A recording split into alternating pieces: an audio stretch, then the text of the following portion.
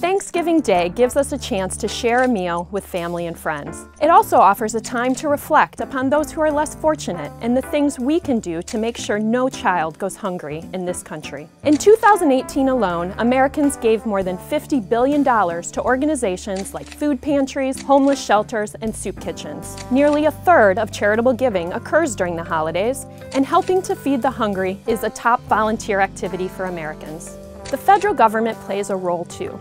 It spent close to $100 billion in 2018 on programs like SNAP, school lunches, and nutritional assistance for new moms and infants.